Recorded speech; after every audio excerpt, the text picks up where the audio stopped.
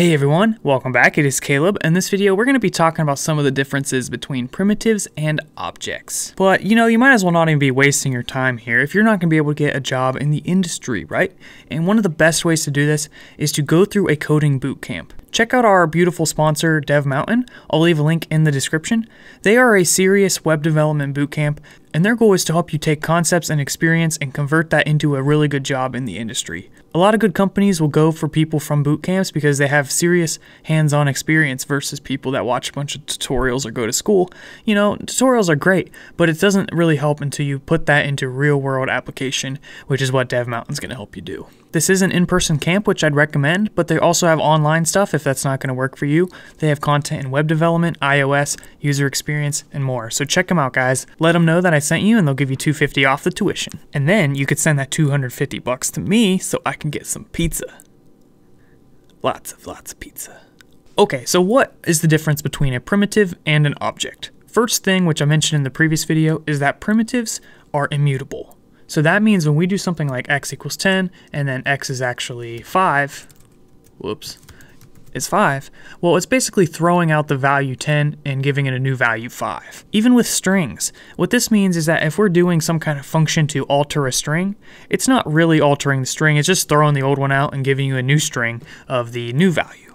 Pretty simple concept, but also pretty important to understand. Why exactly is this important to understand? Well, a lot of the methods we use in JavaScript that work on primitives are going to return a new primitive. For example, let's say we have let my name be Caleb. And we say my name dot to uppercase.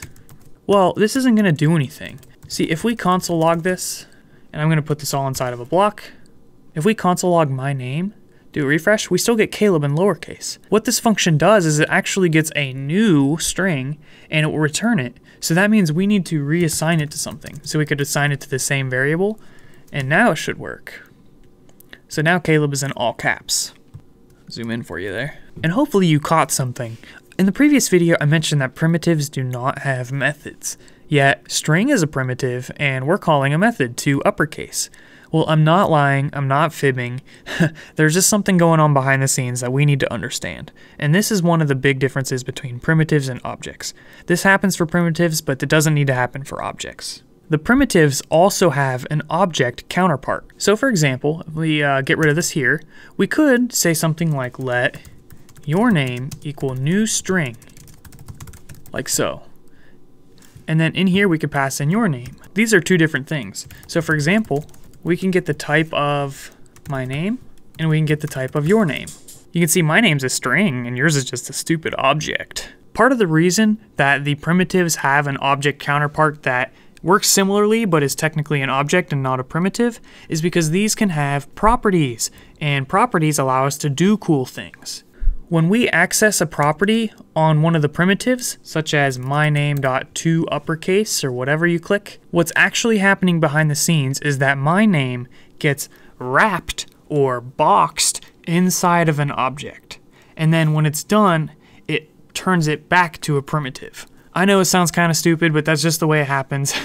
So we start as a primitive, and then it converts it to an object, runs the method, and then converts it back. So this is kind of what's going on behind the scenes, if you wanted to think about the process.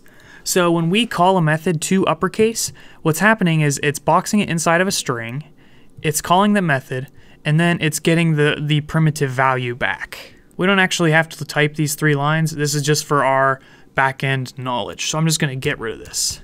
So to conclude, primitives do not have properties or methods. When you call a property or method on it, it's getting boxed as an object, it's calling that method, and then it's converting it back to a primitive.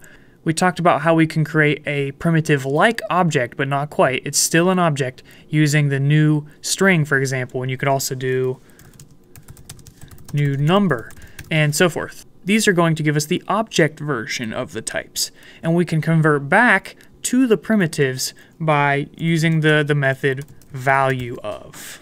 And then you'll need to assign that to something.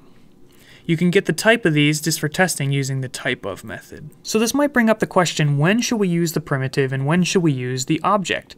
For example, should we do it like the way we did my name up here? Or should we do it the way we did this string down here, Claire? 99% of the time you're going to want to use the primitive. All the object stuff is going to happen behind the scenes, so there's not a lot of reasons to use the object alternative. That's all I got for you guys in this video. In the next video, we're going to dive into the numeric data type and get our hands wet with that. It's going to be a lot of fun, and we're going to learn a lot of cool stuff. So be sure to check it out. Please be sure to subscribe if you've enjoyed the series, and I'll see you in the next one. Aw, yeah.